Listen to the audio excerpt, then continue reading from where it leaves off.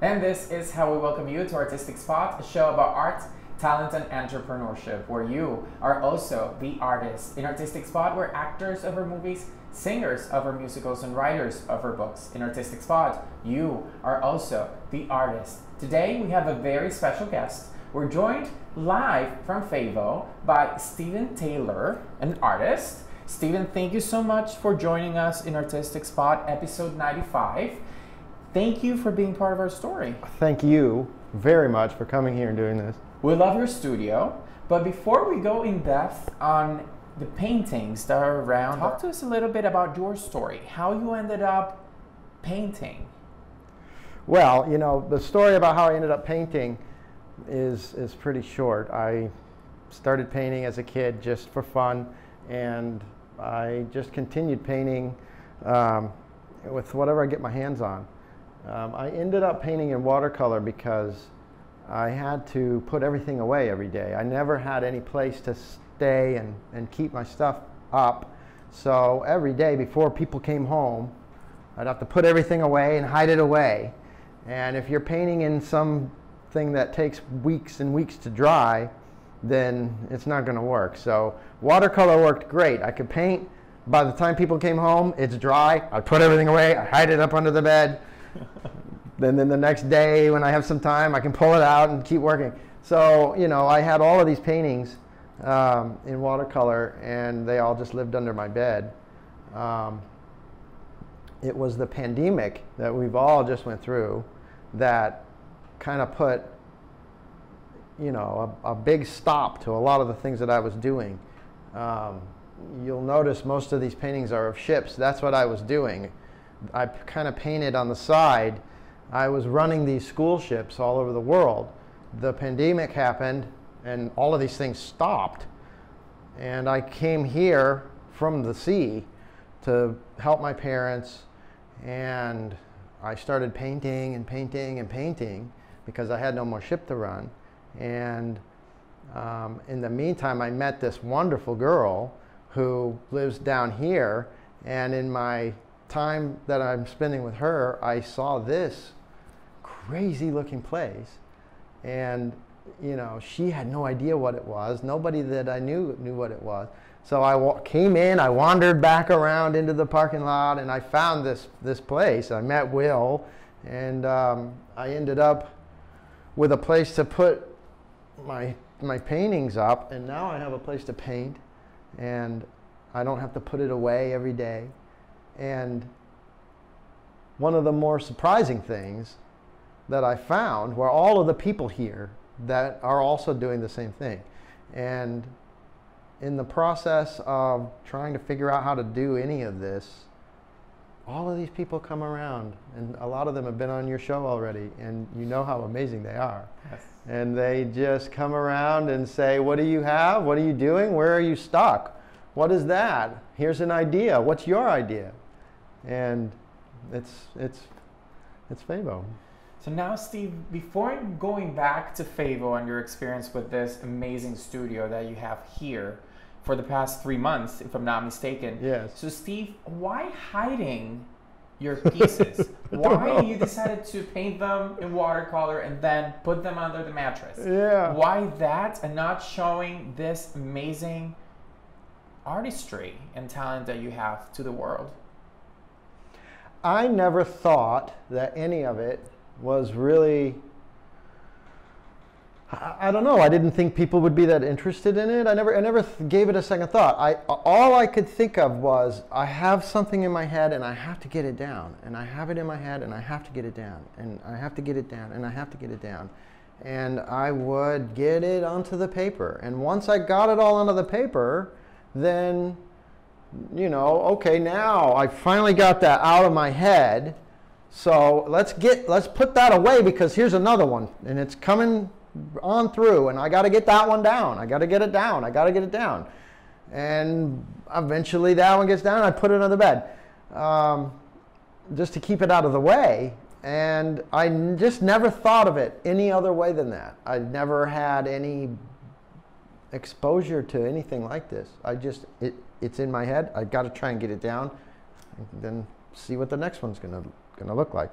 It was until I came here that I realized I got this place in my mind, just like everything else that happens to all of us, especially during the pandemic. I have no idea why anything is happening until afterwards, right? I thought this would be a place where I could get these things out of my head and I wouldn't have to put everything away every day. It turns out I can put things on the wall here.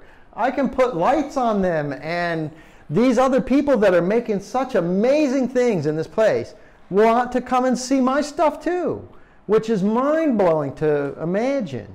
But, you know, everybody's working together here to keep moving forward. And it's been mind-blowing. It's mind-blowing to see this. I mean, until I got this room, no one had ever seen all of these at once. And now they're all up. So now, Stephen, is there a difference between the Stephen before getting to FAVO to the Stephen that it's actually sitting right next to me now, telling your story? I think I change every day now. You know, I've spent my whole life running ships. That was what I did. And I hung on to that. I mean, that was my identity, and I still run ships when I can. It's getting better every day with the pandemic. But once I realized everything is shutting down, and I came to my parents' house, and once all of that started to change, then I start to change in some amazing ways. For instance, none of this was my idea. And when you're running a ship, a lot of the things as the captain are my idea. And I have really good people and everybody puts their input in. But as the captain, that is pretty much my vision, and I'm driving everything in a certain direction. Once the pandemic happened, I started to realize that I am not in charge of this stuff anymore. I don't know what's going on. The pandemic has shut things down. I don't know where I'm going. I don't know what I'm going to do next. I don't know what's going to happen next. I don't know what any of this is leading to. And one thing happens, another thing happens, another thing happens, and I've learned from day to day to, I guess, see things as they're flowing instead of trying to move that flow in a productive way. I can feel that flow, and now I'm part of something that's happening that I can go with. And being a part of the community here allows me to feel that flow and to be a part of something that's way bigger than me. And, you know, for instance, I started painting in oil about 2 weeks ago.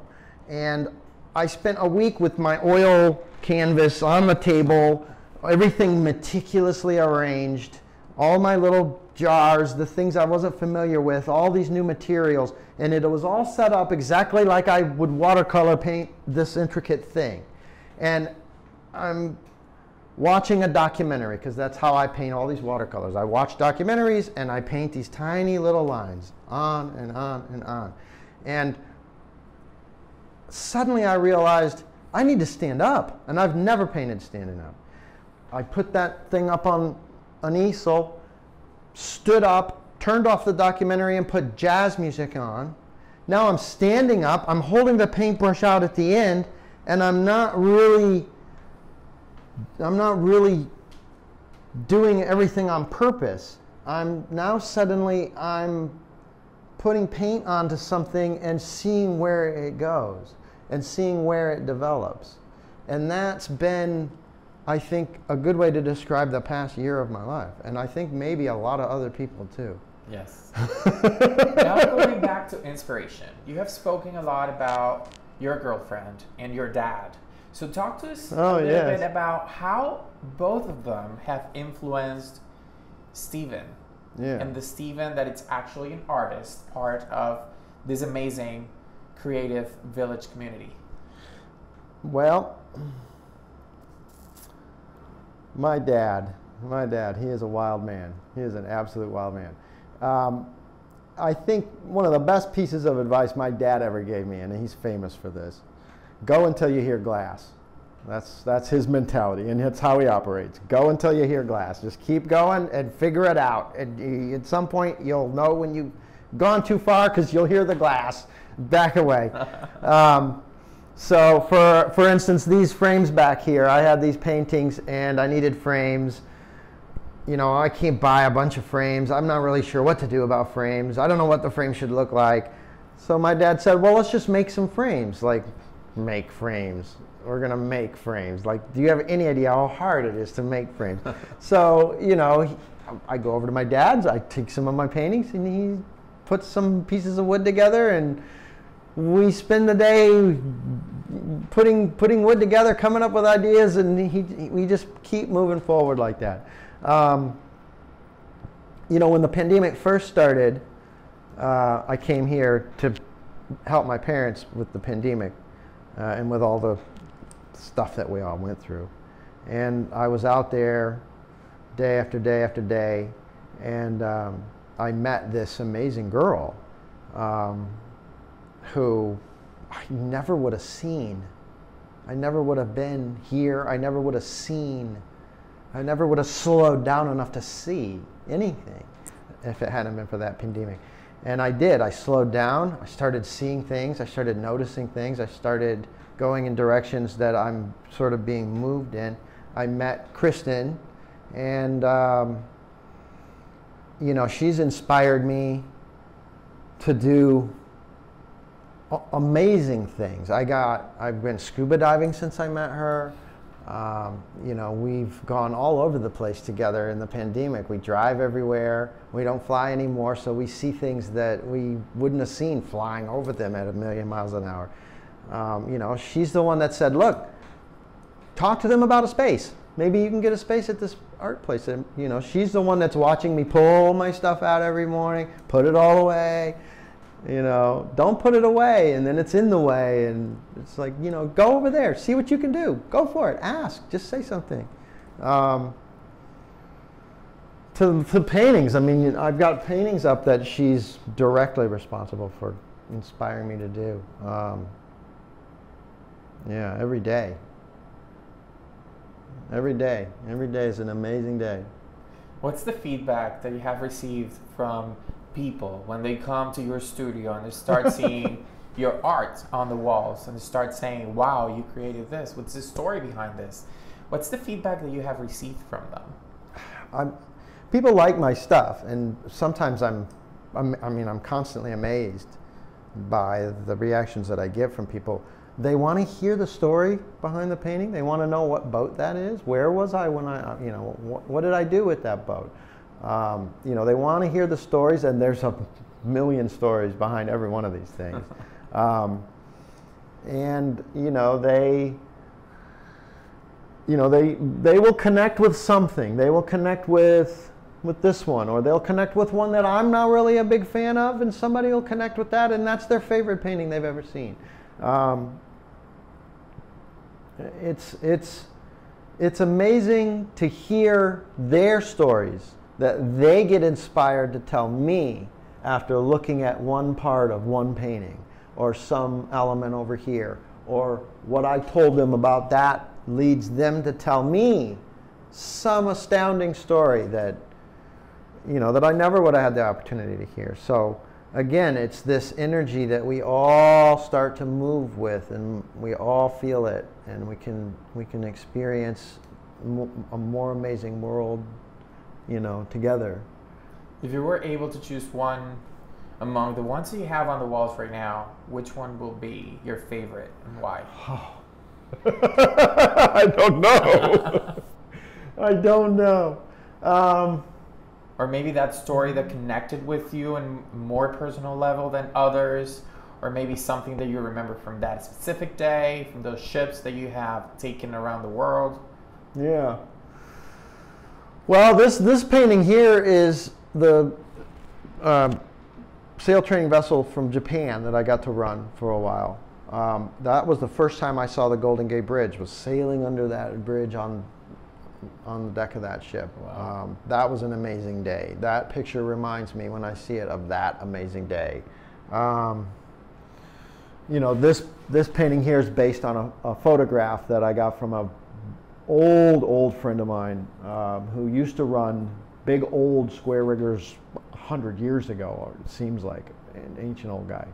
That guy was a mentor of mine for many years, so that reminds me of him. I've got paintings over here that are almost mystically connected to my girlfriend, that have an amazing meaning built into them that I didn't build into them. They got built in just in the process of making them.